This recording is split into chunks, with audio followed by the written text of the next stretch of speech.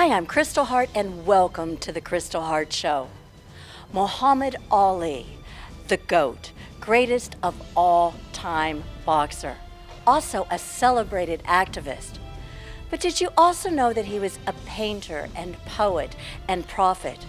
And his artwork displayed civil rights, religion. He was a humanitarian.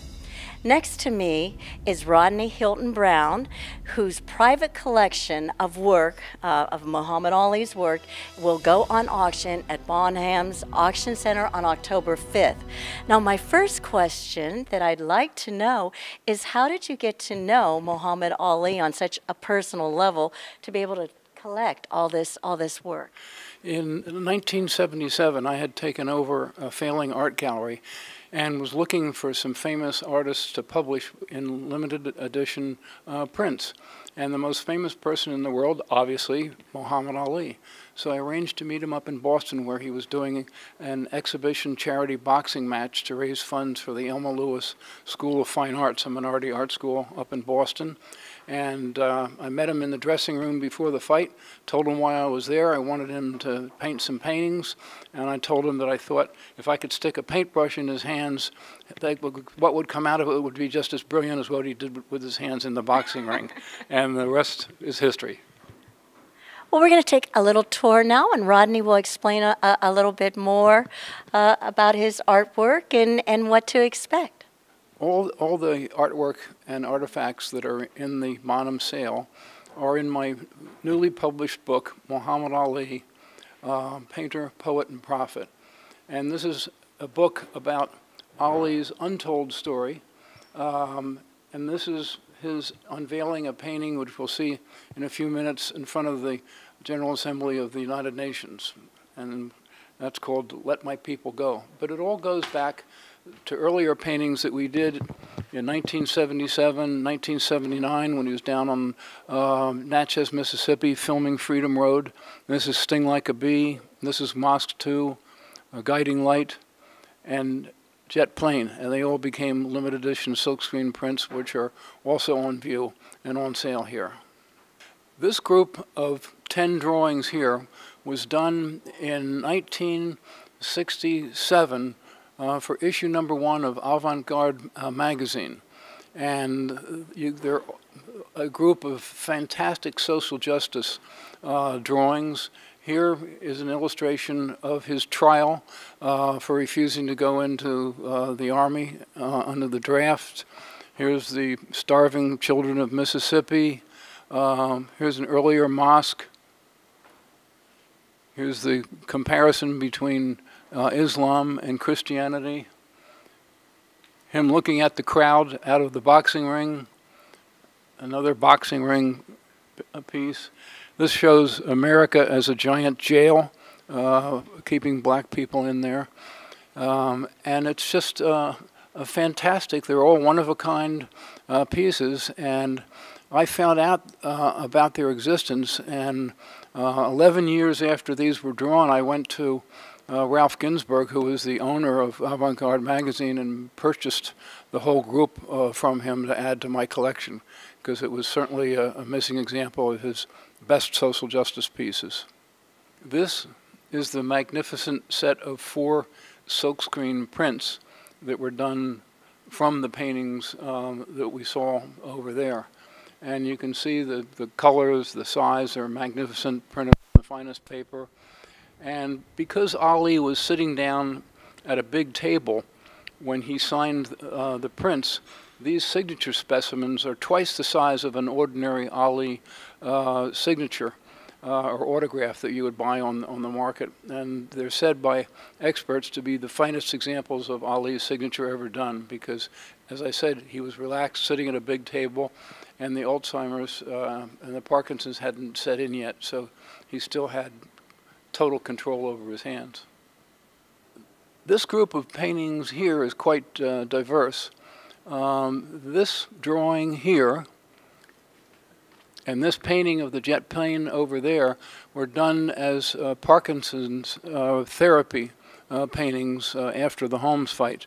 So that puts them in a very unique category. This one, the Tree of Life, biblical theme was one of those three that were done on the first night that we met up in Boston. Probably the best painting he ever did in terms of technical color balance and so forth is the one at the very, very top, Eastern Sunrise. I just love that painting. It's just fantastic. I wish it was a little bit lower down so we could see it. Another very interesting painting is the one, I Love You, America. He was over at my place on East 64th Street one night, and I said, you know, I know you love this country, but most people don't know and they don't understand that you love America because of the Vietnam draft thing. And I said, I'd like you to paint something that expresses how you love America. And so we did this Jasper Johns type theme painting with the big American flag there, I Love You, America. And the big heart represents the I Love New York symbol that was popular back at that time. And then he signed and dated it in 1979. So it's a very singular piece about a very important part of him. Now the last painting we're going to look at in this panel is way up at the top. And that's a painting that he did right before the fight with Larry Holmes. And it shows him and Larry Holmes in the ring with him beating Larry Holmes. Now, unfortunately, the fight didn't turn out that way. But I have photographs that are in the book of him painting the painting and then also holding the finished product up after he had finished it with a smile on his face, because he was proud of his work. Proud, very proud. This entire wall here is Ali's United Nations pieces.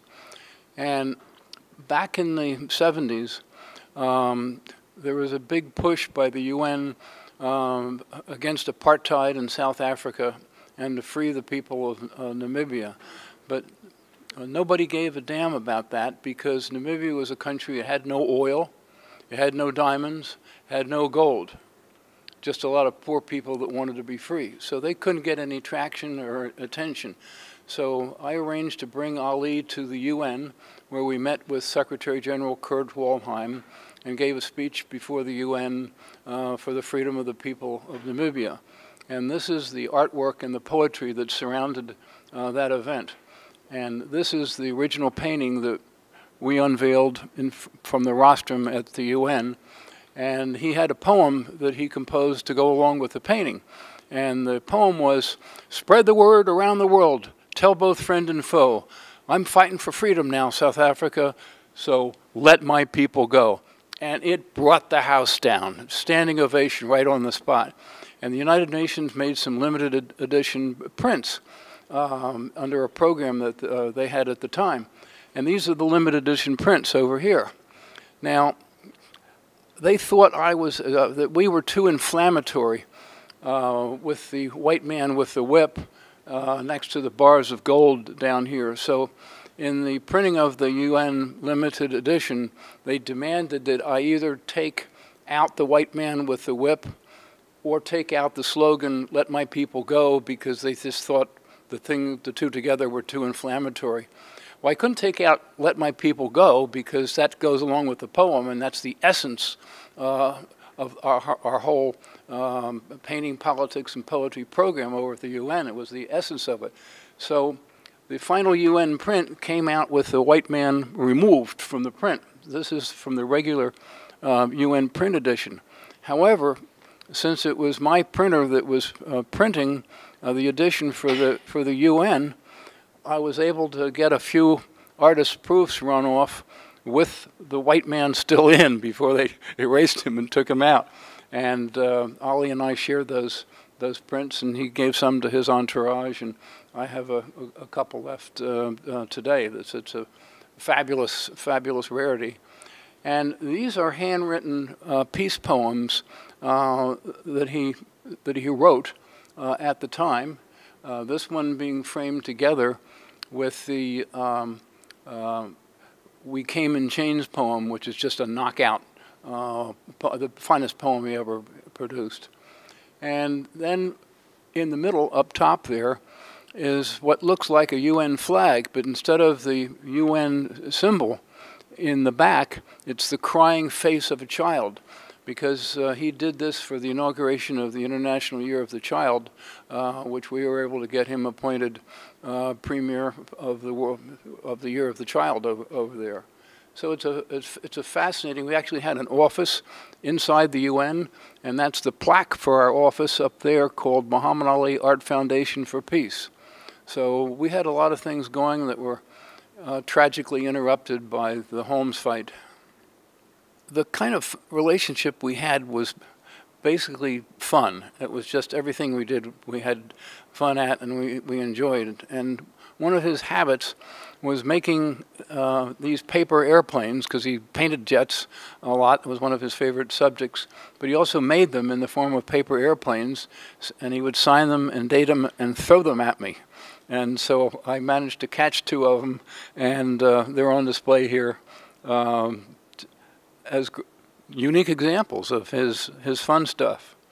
In this case, we have a boxing glove that he signed to me in the 80s. Down below, this is the pair of boxing gloves that are on the front cover of the auction catalog here. And they're the pair of gloves that he wore during that exhibition fight to raise money to help the Poor Children's Art School up in Boston.